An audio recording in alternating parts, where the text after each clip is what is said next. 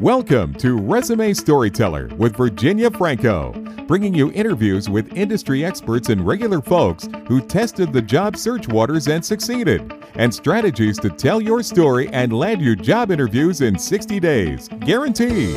Here's your host, Virginia Franco.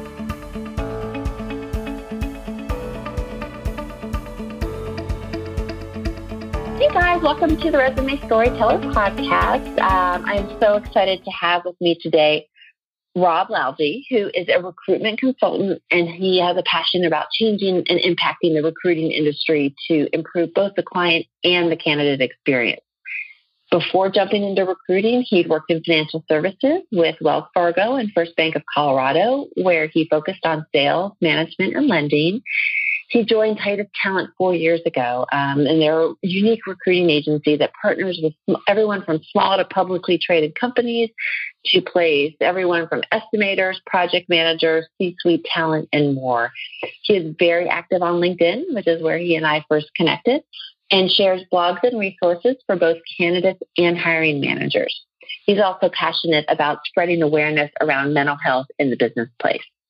Joel does offer coaching and career consulting to both job seekers and select clients. So, Joel, thank you so much and welcome. Thanks. So great to be here. I appreciate your time and inviting me to come on the show. Super excited to share today. So thank you for that. Yeah. So, you heard the brief bio, but I'd love to hear in your words exactly what you do day in and out, and how did you come to the recruiting agency or the recruiting side of the house? Yeah, absolutely. So to give a little bit of a background, in college, I was really focused on the financial world. So I got my degree in finance, and I really had that idea that one day when I grew up, I was going to be a stock trader. I was going to be in the financial industry, helping people. I could have seen myself as a financial advisor, an underwriter, helping people out with loans. I really just had a passion for numbers, and that was really educationally where I succeeded. I was good at math, really good at conceptually understanding business from the financial point of view. The only struggle that I had ever really in any of my finance classes was this other passion, which is just for people connecting and having conversations. So I think a lot of people would think of an accountant or a financial person as being a little bit more reserved. Mm-hmm. I'm the complete opposite. I'm in all my finance classes, just chatting up a storm, distracting everybody. The extrovert that they couldn't stand. Exactly. So it's like you have this introverted world in these classrooms where everybody's very reserved. Nobody's really wanting to get to know each other. And then this just guy who's just wanting to talk to everybody and did well and always, had my hand up for every question and really participated. But I think that was really the beginning of understanding that, yes, I'm good at math. Yes, I'm good at the accounting and finance side. But from a personality standpoint, I'm probably going to annoy anybody else that I'm working with. And and then I graduated right around the recession too. So those positions, particularly in finance, were extremely challenging to get into at that time. Yeah, they were. Yeah.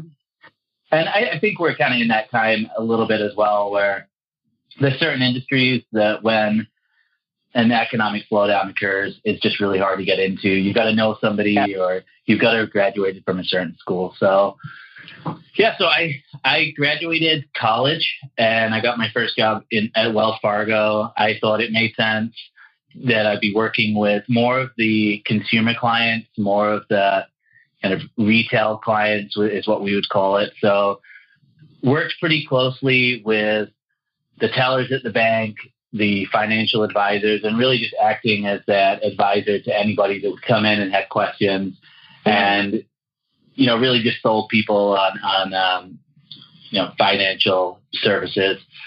Again, with my personality, the banking world's so regulated, it's so rigid. So I'm the type of guy that if you put a set of rules, I'm going to try and figure out every way to still be successful without following those rules.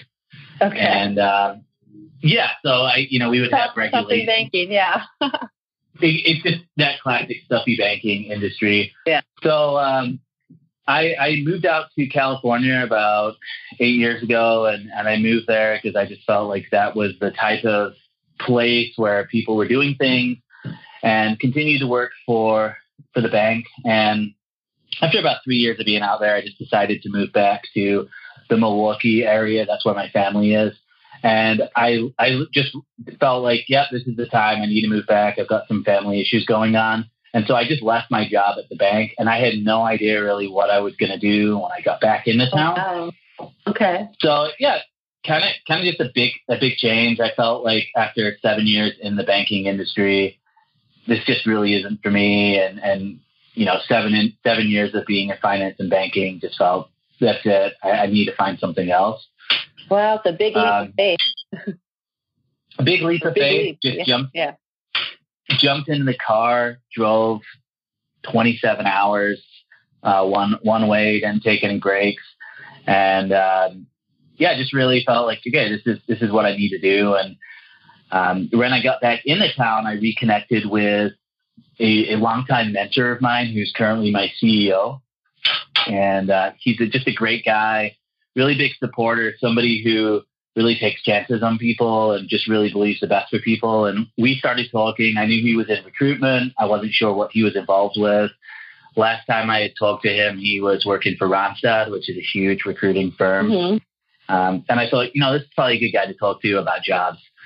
And in that time period that I had left Wisconsin and kind of gone out to California, right around that same time period, he had left Randstad, this huge staffing agency, and started working for a risk and finance company that really helped companies manage their risk and finance, but had a lot of clients that were asking about recruiting. And they saw an opportunity to pick up clients in the recruiting industry. And they headhunted my current CEO and said, we'd love for you to come and be a part of the company. So he ended up working for them. And 3 years later, they sold the risk side of the company and finance side of the company and started this company that I work for right now, which is Titus Talent Strategies. Okay, and, so you were there almost from the beginning then.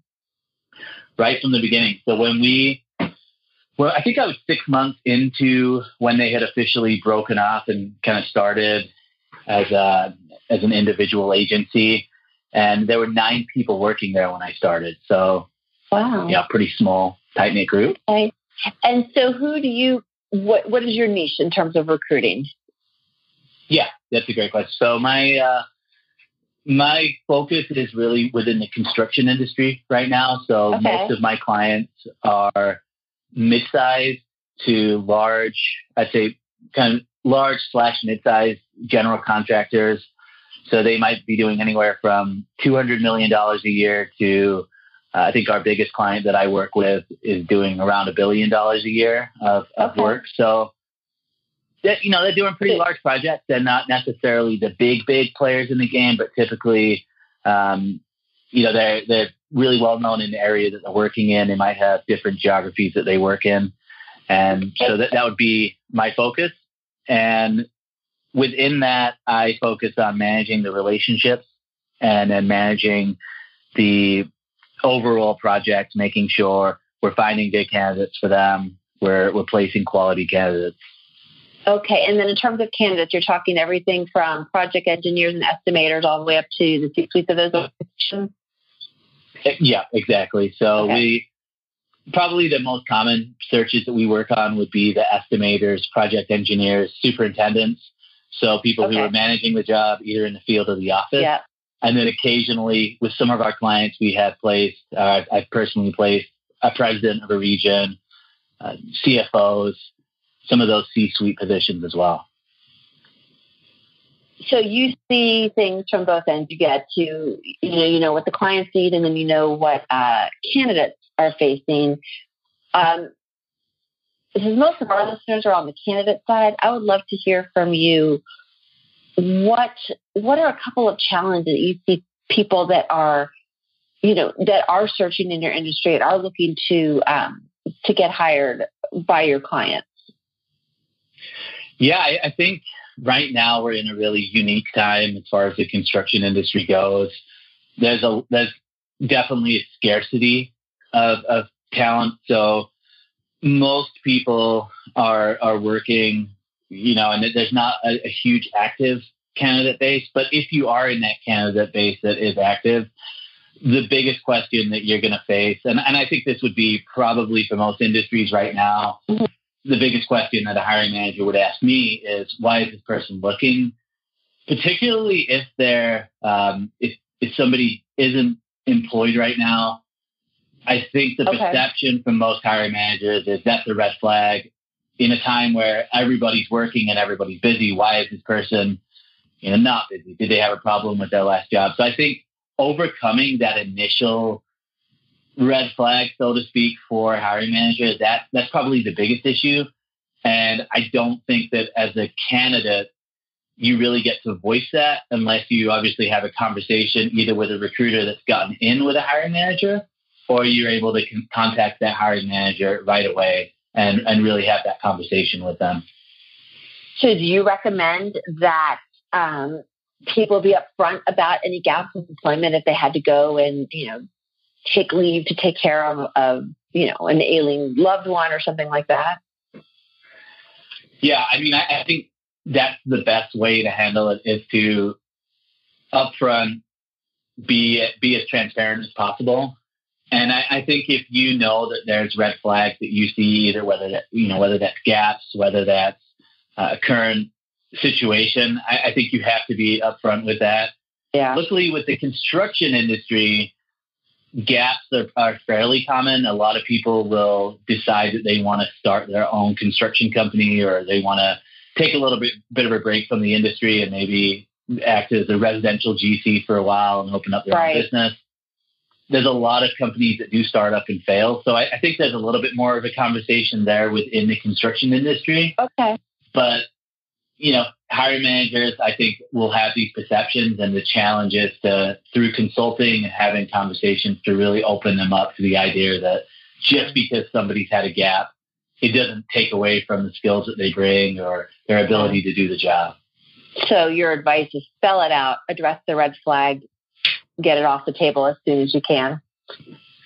I think you have to do that. I think if you do that, then you're owning it. And I think there's a difference between owning something or somebody recognizing it and having reservations and then asking questions. It's two completely different situations. Yeah. You're more in control if you just own it right away. And you're right. A lot of control the narrative. Exactly. And that's where you want to be, especially as an active candidate or somebody that's really looking to make a move. You want to be in that control position where you're controlling the conversation and you're not just reacting to questions or red flags that they're seeing. You're proactive about it. Now, on the client side as well as on the candidate side, is there something that you see that each side is sort of has been surprised by during the candidate acquisition process? Yeah, I think so many times in recruiting, the surprise is always that you're dealing with people. And I think when you're dealing with people, surprises are always going to come up. So I think from a candidate side, I've seen everything from, okay, these guys are moving really slow. They're taking a long time. I've also seen the flip side where I've seen offers go out after 3 days and candidates surprised by how quickly it's gone. Yeah, which so the surprise is how erratic the process is.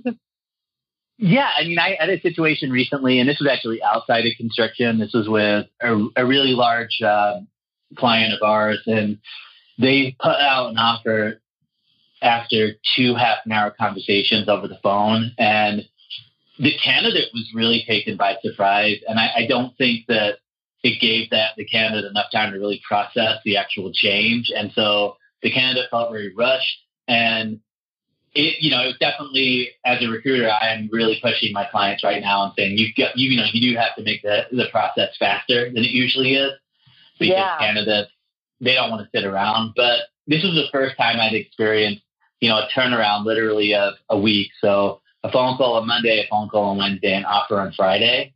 And to me, I'm like, wow, that's awesome. That's so fast. Like you're sure about this candidate. But for the candidate, it was a little bit too overwhelming to where they're like, yeah, I haven't really had a chance to really get to know the hiring manager. I don't really feel like I've had a chance to process. And now there's an offer in front of me. So, yeah. And to your point, whether it's really slow or ridiculously fast, it could be overwhelming or frustrating either way. Is it your exactly. sense that and maybe you could just speak to the construction industry, that the hiring life cycle is getting a little shorter? Because for years, I was helping people manage frustrations around how eternally long and how many rounds of interviews are required. Felt like there are just more and more hoops to jump through. Do you feel like that's getting better? I think that in certain situations, it's getting better in terms of, I think as much as people hate the electronic changes that we're obviously experiencing in our culture, I think that does speed things up. The challenge that I find with speed is even when companies find somebody that checks all the boxes, there's still that desire to have 3 candidates to make a decision on. And I think that's really what slows everything down. It's almost like even if they find somebody that's perfect, matches all the boxes, they still want to have a comparison. But we want choices. And sure. I think that really slows down the process. So I think it has gotten faster, but really what I see is a huge issue within all of that, within the speed and within the time frame. A lot of it is to do with communication. So there's still a long way to go in terms of candidate experience and just really communication as a whole. So you find a lot of candidates are just waiting and they have no idea what they're waiting for. Yeah. Expectations haven't been set. And to me, those are easy fixes. You have a conversation with a candidate, you have an interview. Some companies are great saying, give us 3 to 5 days. We're interviewing as a candidate. Give us 3 to 5 days and you'll hear back. A lot of companies are getting better with that, but then there's still that follow through of if you say 3 to 5 days, you have to follow through with that. And a lot of companies are still dropping the ball when it comes to the communication. Yeah. No, that's I hear that all the time on both ends. I mean, in certain industries where candidates are a hot commodity, sometimes the feeling of being ghosted happens on that end as well. And I imagine you've experienced that. And it does happen. And I can't sit here and say I'm perfect with all candidate follow-up. I mean, there's definitely candidates that do slip through the cracks. And I think I'd be a fool to say I'm perfect with that because, if I said that and somebody heard it. Yeah. So one person will call you. You didn't call me back. They will call you out. But I think, I encourage people, it's, you can, as a candidate, you can follow up with people. And, I'm the type of recruiter that if somebody follows up to me and I drop the ball, I just admit it. Yeah, sorry, I didn't get back to you. This is what's going on. Okay. And I appreciate that. But I also know that in the recruiting world, especially with headhunters, time is money. And so a lot of headhunters are really conscious of once you're not valuable to them, they will cut you off. And, that's actually one of the things that makes the company that I work for pretty unique. We have a very different billing model, and it's something that our CEO really saw an issue with within the recruiting world, is particularly the agency recruiting world, that it was just such a money hungry world, and he sought to change that. And the company I work for right now, we bill for our time, we don't bill for the placement. And that gives us a lot more accountability. We're able to get a better ROI for the client. And it really means that I have the time because I'm getting paid for my time as opposed to getting paid for placement. Yeah. Oh, yeah. So you have the luxury of time in some ways. Luxury of time. And, we have that rule really once we're closing up a project, once we get the placement, we'll bill an extra couple of hours to really follow up with candidates because we understand that if I'm representing, a really well-known company, and I don't follow up with that candidate, that's only going to reflect poorly on that company. Yeah, so you give them closure. That's wonderful. Yeah, so I'm sure you've had a lot of conversations around that too, and it's never great when somebody doesn't have that closure, and it's confusing. And well, and then, and they take it personally because they're struggling. So that extra time cements your relationship. You're right. It's a win-win for everybody. Absolutely. So I am sure you see your fair share of. You've had your fair share of crazy job search war stories and nutty things that have come across your desk. What drives you most nuts when it comes to job seekers or candidates that you're looking for? I think that the most stressful thing, or the kind of the horror stories, are some of the issues we've really talked about. And I think ghosting and just cutting off communication, it's happening more and more. And I'm totally fine with somebody accepting a counteroffer and communicating that and giving us a heads up. But what I am seeing more of is we'll get an accepted offer, the start date set, and then the person doesn't show up for the start date. I think those are the most. Oh my gosh. Yeah, it's happening, and I think that's a fear of nobody wants to make that phone call and say, hey, I know I said I was really happy about the position and the offer, but my company gave me a better offer, or somebody else that I was interviewing with gave me a better offer. People don't like those conversations because people don't want to let people down. But you do see it now. People don't even show up. And I think those are the true horror stories. It's disappointing for the client, obviously, but then I just think long term, well, and a lot it's of these expensive industries too. Gosh, you spent all that time sourcing that client, that candidate. Yeah, exactly. And from our point of view, we bill for our time. So when something like that happens, you end up then with potentially a bill and no placement, which is incredibly frustrating. You lose a lot of the traction that you did have on the search because you've actually stopped looking.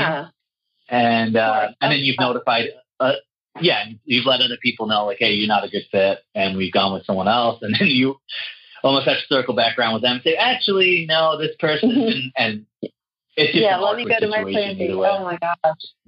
Well, Yeah. So what advice do you have for someone thinking about a candidate looking to make a career move? Where do you advise them to start?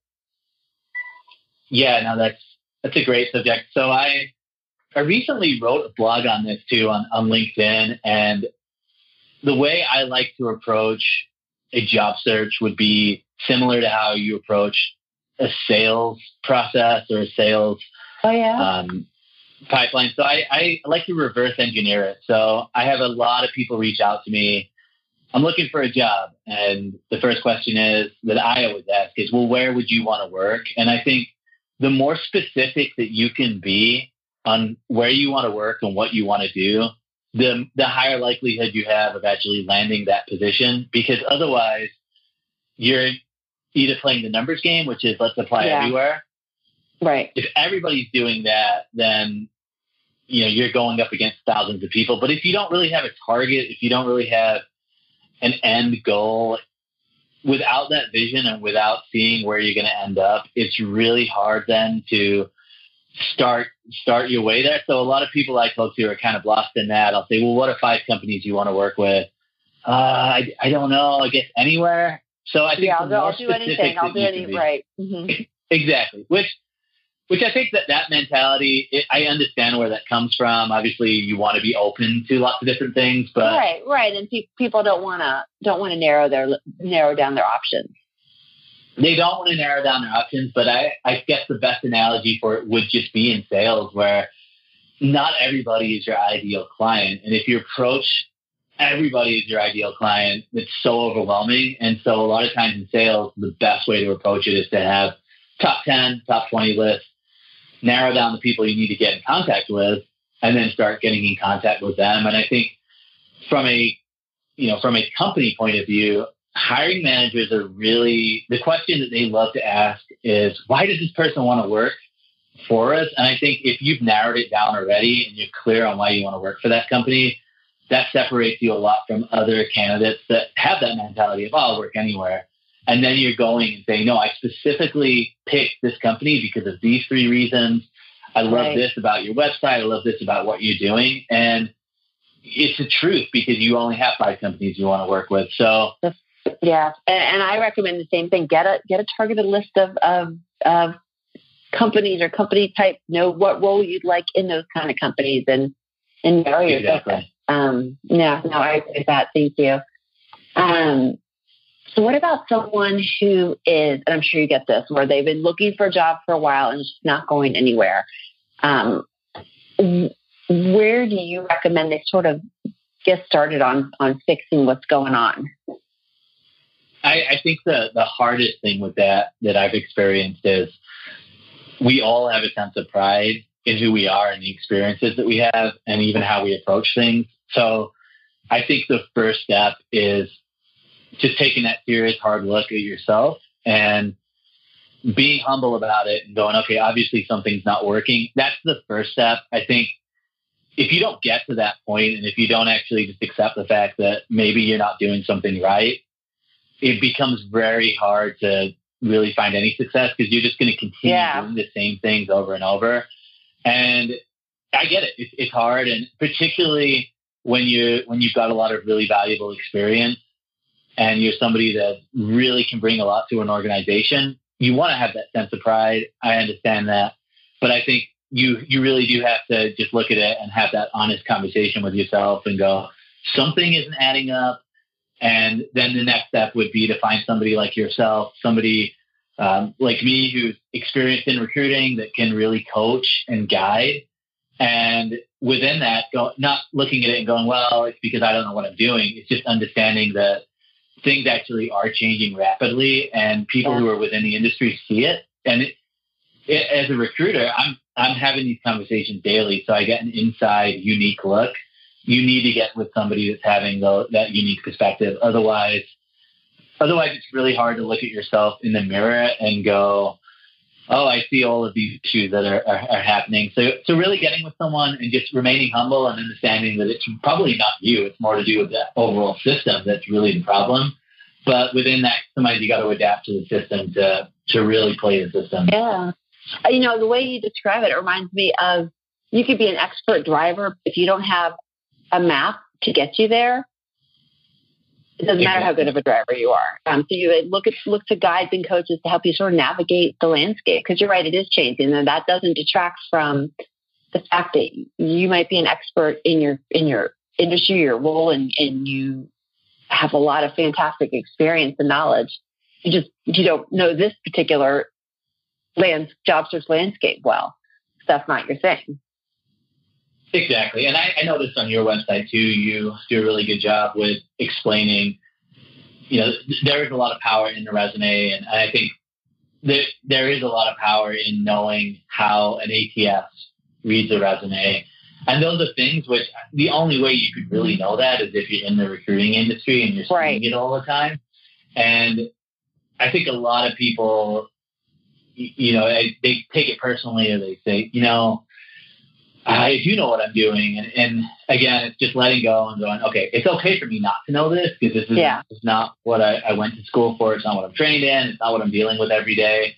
And so that would definitely be my first step. And then I think the second step with that too is just being open to potentially something outside of the box. I think people have an idea of what their ideal role is as well.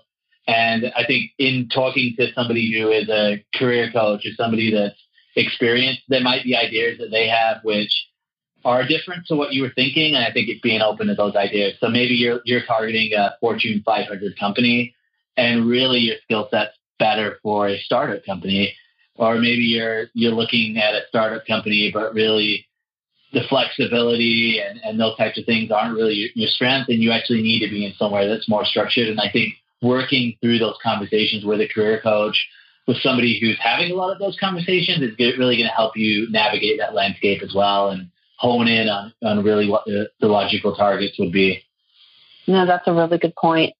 What about, and I don't know how much you get this, but people that come to you and they say, well, I could do this or I could do that. So for my next opportunity, I want to consider a couple of different options. What advice do you have for them in terms of how making them great candidates for your clients?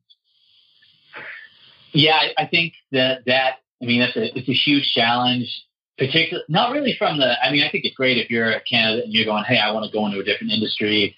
I want to try something new. I love that. I think that actually adds a lot, and it will add a lot to the diversity of skills that you'll learn, and it will make you a better candidate down the road as well, and really even a better person because you're going to just have different experiences. The challenge with that from my point of view is when I'm having a conversation with a hiring manager, most hiring managers want somebody who's already doing the job, and it makes sense why they would want that. They don't want to take the risk. So a lot of the time, especially in our day and age where the talent scarcity, I am coaching a lot of my clients that maybe you need to think a little bit outside of the box to find an ideal candidate. And we can't just look at the resume. We've got to look at the other intangibles. Like, what about this person functioning as a part of the team? What about these strengths that they learned in this industry? How would they apply to your industry? So I think that's where working with a recruiter like myself, the right recruiter, obviously, somebody that is looking to consult and looking to help you out and not just looking for a fee. I think if you're working with someone like that you really trust, they're going to be your advocate with the hiring manager. And I know I have a lot of those conversations where we'll be in a search for 10 weeks and it's just clear that we're not going to find that 100% match or what they think is a 100% match.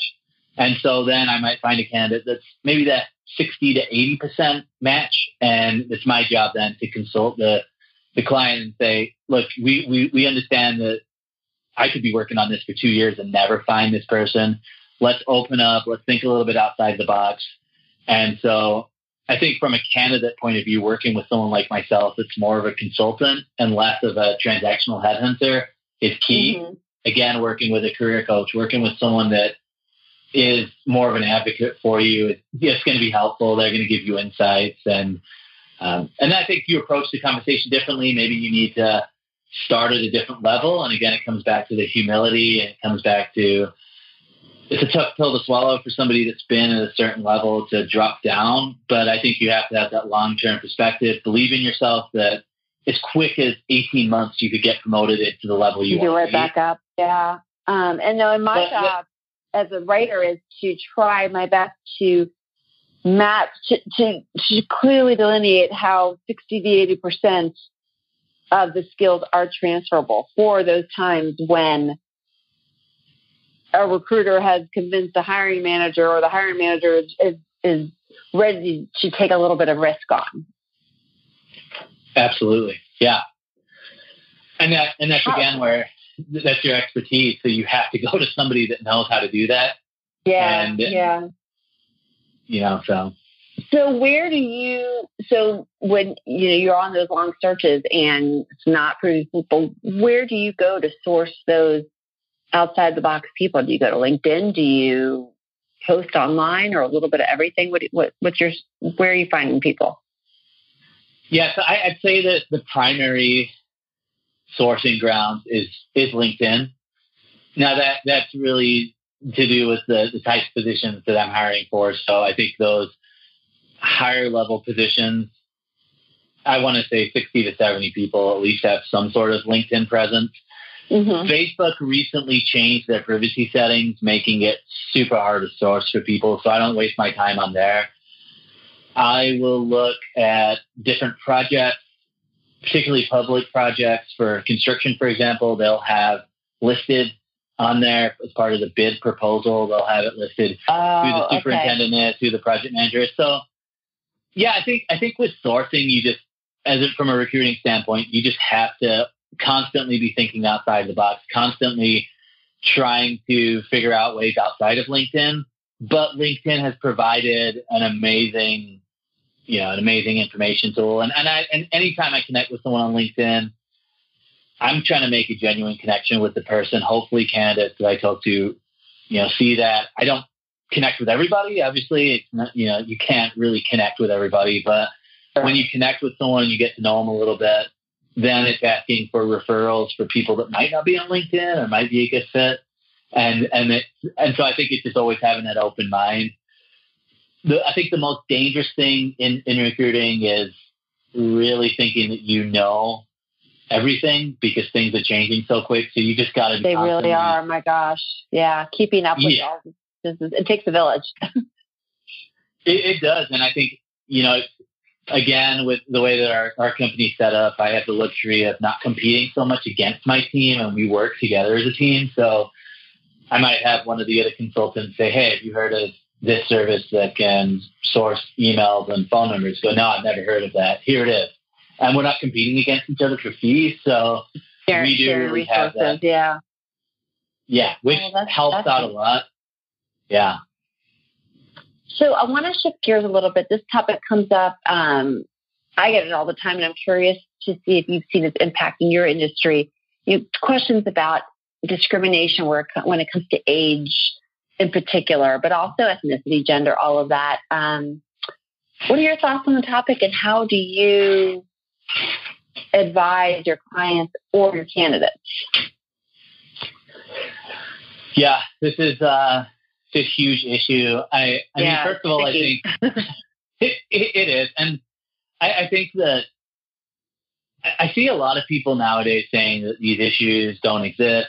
And I think that's just garbage. Of course it exists. And I think as humans, the world that we live in, we make judgments on people all the time. It's how we are as humans. We'll look at somebody and we are making judgments based on past experiences, based on media, based on whatever we know. And part of that is just who we are as humans. And I think that that's actually okay. The challenge of it is how do you act on those judgments? And I think that's really where we have the decision. Like I can't go against my own human function and look at somebody and not have a judgment. That happens. Stereotypes, all of that stuff happens. But it's how do I act on those stereotypes? Am I genuinely, discounting somebody because of the way they look or based on how old they are, on all of those factors? And I think that's the real issue. And so I think, first of all, just accepting the fact that we're going to make judgments. That's okay. It's how do you act on those? And I think from my perspective, it is a challenge because obviously I'm paid by a client. So I am subject to what my clients are looking for. They're paying me. I'm a partner for them, but I'm really a vendor for them too. So I can consult them as much as I can, but I also have that delicate relationship of they've hired me, they're paying me. And, but yeah, those are, I think age is probably the one that I see as really the biggest challenge for people nowadays. I think that's the one that we're seeing so many more issues around. And that's really more related to do, with technology, how fast technology is moving. So I think with age, if you see a more experienced candidate, the assumption is they're not up to date with the times. They can't keep up with technology. They're not going to be somebody that's going to be quick enough or fast enough to handle the software. They're not going to be able to adapt with this change. And that is obviously just complete stereotyping. It's complete making an assumption of the masses. Now, from a candidate point of view, I think there are certain things you can do to kind of help balance that perception. Number one, to mitigate it. What advice do you have for them? I think it's using a little bit of common sense here. So for one example, I think that's great is nowadays Gmail is like the email that people have. I mean, everybody get rid of your AOL. You got to get rid of the AOL or the Hotmail. I think Yahoo's okay, but I think just if it's something as simple as a Gmail to stop a perception, then go with that. Yeah. I think as far as your social media presence goes, I'm not saying you need to be on TikTok. I'm not saying you need to start a TikTok to show that you're emerging with it, but have your LinkedIn looking like you know how to use it. And, you know, sometimes that's taking a LinkedIn course. You know, there's videos and tutorials how to use LinkedIn. Yeah. You could spend an hour and you could learn a lot of how to really make your profile look good. Yeah. Again, with you know, that'd be, I think Facebook, okay, our employers checking Facebook, sure they are. I don't think that's as big a deal, but particularly with LinkedIn, because that is where a lot of recruiters are looking at candidates. So just making sure that you know how to use it. I think really attacking it and showing that you want to learn and you want to keep up with that goes a long way. And then from a personal standpoint, just in your own life, I think it is really investing that time into either, you know, you could go as far as to take new courses, you know, maybe in a technological field that might stretch you a little bit, particularly if you're out of work. That would be a great way to show. Yeah, so that you learn some software proficiencies. Exactly, but again, you can do that on YouTube, or you could do it by just reading books. But I think whatever you can do to show that you're somebody that can learn, that's going to go a long way. And you just have to almost accept the fact that if you are past a certain age, which I don't know what that is, but you make that own determination. And I think if that's the case, then you have to just anticipate that that's the judgments that people are going to make, and just do whatever you can to counteract that by showing that you're adaptable, that you're flexible, which are big deals. And, you know, I think this was a challenge that I faced 10 years ago coming into the workforce. Everybody had ideas about millennials, and they were making kind of right. The discrimination happens both ways, too young, too old. Just basic blanket assumptions about generations. And you got to be careful with that. And again, I think it just comes down to humility again, and this is on all angles. So I think from hiring managers, you just got to show humility and not just make judgments. And I think that's just all of us as a whole. But, you know, I've heard comments. I've had conversations with candidates where their last frustration in their job was somebody younger than them managing them. And I think that's where humility comes in, and you have to go, okay, it's fine for somebody younger than me to manage me. And it actually shows a lot about who I am if I'm not happy with that, because then you're saying you don't want that person to show discrimination to you, but you're kind of discriminating against them. And so that would be kind of you advise candidates if they were frustrated about being managed by someone younger, to keep it quiet. Keep it quiet, and also just looking at like, why is that so irritating? And most of the time it's going to come down, it's going to be something where, well, I don't want to report into somebody younger than me. And I think, you know, I'm a very straightforward person, so I will say, well, you know, why is that? And a lot of times it's just really within ourselves. So.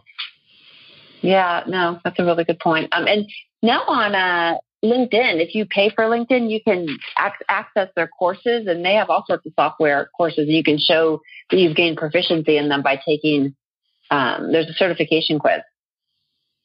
And I've seen those. I've seen people with certifications from LinkedIn posted on their profiles, and I actually wondered where they were getting those from. So that's you get it from when you go to LinkedIn Learning. I think really people do. I've been too afraid to try one. I probably should do that, but I have not done it yet. People who have. Well, there's so many people on LinkedIn. Like I think of there's like Michaela Alexis. I don't know if that name rings a bell, but she does a great job at just the basics. I mean, she kind of focuses more a little bit on like company LinkedIn, but she is posting just information all the time. Yeah, she's amazing. Like just free value. And so many people are doing that. So I think take those courses, get the certification, but then just always be curious about, what about this? Or what does this, do those other candidates that I'm associated with on the sidebar, what do they mean? And what about recommendations? What about endorsements? And it's just being knowledgeable with that. And I think it goes a long way. Yeah, no, I agree. Yeah, I'm constantly monitoring what all the LinkedIn trainers are saying and doing, because the platform changes so fast. There's just no way to keep up with it. Totally. So follow them. Exactly. So let's say someone comes up to you and says, I am getting ready to go start a job hunt. What are one or two things I absolutely need to have before I get going? What would you say? I'd say number one, a good looking resume. And I mean, I think that kind of goes without saying, but number one, make sure the resume is great. I definitely would advise meeting with somebody that is a resume coach or somebody that understands resumes to make sure those keywords are in line. Okay. I think maybe having multiple resumes for multiple positions can be really helpful as well. And then the other one too, I think that people drop the ball on a lot is just good references. And I think that people don't really put that much emphasis on references. And a lot of times the references they have are they're the wrong references. So it'll be like, this guy I worked with 10 years ago that I'm friends with, and that's not helpful. Like, I think the most powerful references are probably client references. So if there's a client that really likes you, it's going to go a long way because obviously everybody's dealing with clients. So if you've got a client that loves you, it's going to go a long way. And I think, if you are going to use somebody from the past, using somebody within the last 5 years and somebody that directly managed you is key. Now, I understand that if you've been in your position for 10 years, that's not doable, but as close as you can get to that, you want to make sure it's somebody that's managed you directly, and you want to stay away from like coworkers, and you want to notify them too. I think that I've seen that be a huge roadblock for people. Yeah, don't stalk them. Yeah, and let them know and just say, hey, Dave, I'm going to have some companies calling you, because I've had clients that they won't hire somebody until they get those references. And it takes 3 weeks to get a hold of these references because the contact information is not up to date or they're not anticipating it. And so you got to give them the heads up on that. And do you find it important, or do you find it compelling when someone has references from the last 5 year client references, or maybe, like you said, people that have managed them, when they have those as recommendations online on LinkedIn? Yeah. Does that resonate at all? For me, it does as a recruiter. I don't know how much that resonates with a hiring manager, but okay. I do. I will read through those recommendations, but it doesn't hold as much weight as, to me personally, it doesn't hold as much weight if someone applies and they say, on the bottom of the reference, or when they have their reference list on their resume and it says these 3 people, I'll look at that. And if the biggest one to me really is the clients, because I think that's what most, at least, in the construction world, when you're making a hire, you want to make sure that the clients you're working with love your work, because that's what's going to keep growing the business. And I'd say that's probably pretty consistent across most industries, unless you're in a real back office type role. But I just make sure they're relevant people. I always cringe when I see it's my high school football coach. And he's thinking like, oh my gosh. Well, you recommend that people have a separate list of names of 3 current people ready and waiting for a call. Ready and waiting. And I think it shows like the preparation too, and how much you care and how much you thought about it. But it is something that people do kind of just think is a throwaway, but you'd be surprised how many clients want that. And I think it's increasing more because it's so expensive if you make a bad hire that that's a really they're willing to I don't think anyone's ever brought that to my attention when I asked that question. And thank you so much for adding that. Yeah, no worries. It makes a lot of sense. So this is my favorite question. Thank you for sharing all of your expertise, but I'd love to hear what is next for you. Anything exciting that you want to share? Yeah, absolutely. So it's a little bit outside of my, I guess, career path, so to speak, but my other passion, which I know I mentioned in the bio, is this mental health topic within the business place. Yeah. And it's something which I'm seeing a lot more conversation around. And I think with kind of the shift that we're seeing in the workforce as a whole, where engagement's becoming a lot more important, particularly with millennials, Gen Zs, not to put too much of a stereotype there, but I think for people coming into the workforce, there's a lot more of an emphasis of finding a purpose in what you're doing, work-life balance, finding a deeper meaning, being understood, having your voice heard, being a contributor. We're seeing those things matter a lot more. And I think mental health, as far as burnout goes, as far as engagement goes, plays a huge role.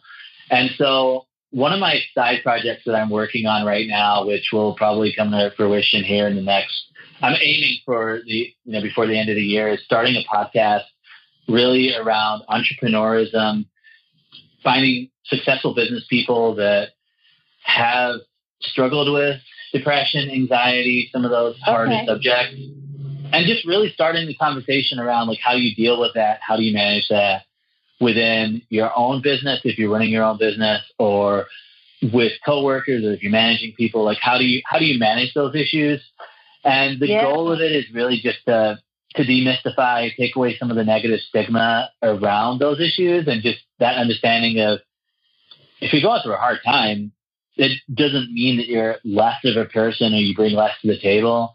And I think there's those stigmas that are around, mental illness in particular. And I think about like depression, bipolar disorder, anxiety. Yeah. They're huge and they hold a lot of people back. And obviously we have a culture of positivity, which is great. Right. But it makes hard. And I do feel like entrepreneurialism can pass it when people do have those struggles. It can help. I think it's sometimes it casts a harsher spotlight on depression and anxiety. Than it would when you're, in a working with a big company and maybe what feels like a smaller role. I think when all the pressure's on you, it probably magnifies a lot of that. Absolutely. And I know a lot of business owners and entrepreneurs that I've talked to even just about the topic. I think it resonates with them just with how up and down that can be. And I think as a whole, the workforce is sort of transitioning to where there's a lot more people that are thinking about being an entrepreneur, thinking about starting a business. The gig economy is huge. It's growing. To me, I have like the idea of, in the past it was like corporations, and I think in the future I like to think of like cooperations where it's smaller entities actually coming together, focusing on your own strengths. But you still, I think that's just the big shift is it's like purpose and meaning. And obviously there are people who are highly successful in big corporations, and that's great. But I think there's now a lot more of a desire, particularly with the internet age and how you can start a business a lot easier. And there's a lot more of an emphasis on that. And I think, again, if you take that full weight of a business and you're an entrepreneur, you can go through some really dark times and really hard times. So I think it just resonates. So yes, I'm really excited about that. I can't wait. That's exciting. Do you have a name yet, or is that still a work in progress? No, I have a name, and this is, so a little bit of background too. I've actually been really against social media, and I listened to a couple of like TED Talks a while back about how social media can be really addictive and it can just waste a lot of time. And so I just took the stance of social media. It's not for me. I don't want to be involved. Obviously LinkedIn for work was a priority, but outside of that. And so, but recently I've just seen that it's a powerful tool. Like if you use it the right way, it's a great way for reaching people. So I've got Instagram out there too. And the name of it's Crazy Successful. And, I love that. Yeah, so I had some positive feedback, and thought that sounds cool. And getting together, I've got 3 guests that I've just, obviously scheduling calls with to work on, and I am hoping to get that out by, like I said, by the end of the year. And that's what I'm most passionate about. And then obviously within the recruiting world, I think just continuing to work for the company I'm working for. And we've got a great mission. Our mission is to save companies money, get a good ROI, really create long-term partnerships.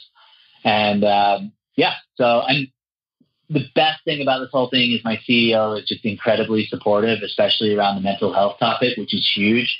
It's huge to have support from your leadership team, because obviously I'm posting about very sensitive topics. And my CEO, Jonathan Reynolds, great guy, just is all about it. And he's just like, yeah, man, this is what's going to help you. And this is about, what you're passionate about. Like, we love that. So just a huge shout out to him. Oh, that's wonderful. Oh gosh, I love that. Yeah, I love the idea of demystifying it. So Joel, if people want to reach out to you, tell us what social media, what's the best way for people to get in contact with you? Yeah, I would say LinkedIn is the best one. It's what I'm most active on as far as just work. I'm on there all day. Okay.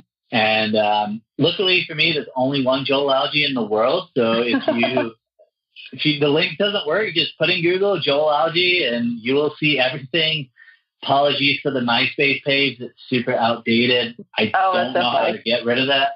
Yeah, so don't judge me for that. I was pretty young. But yeah, I would say just LinkedIn would be a great way. And then I believe we've got my personal email too. So I do. I have your LinkedIn and your email on there. If your Instagram's up, let us know that as well. Is Crazy Successful? Is that the name of the site? Okay, perfect. Well, Joel, thank you so much. I love your advice. I can't wait to see what comes of this podcast venture. And it was just such a pleasure speaking with you. Yeah, I appreciate it too. And awesome, your mission to help job seekers. I love that. And I appreciate you having me on the show today. You've been listening to Resume Storyteller with Virginia Franco. To learn more about storytelling strategies to catch the eye of today's SKIM online readers, hiring and decision makers, go to www.virginiafrancoresumes.com.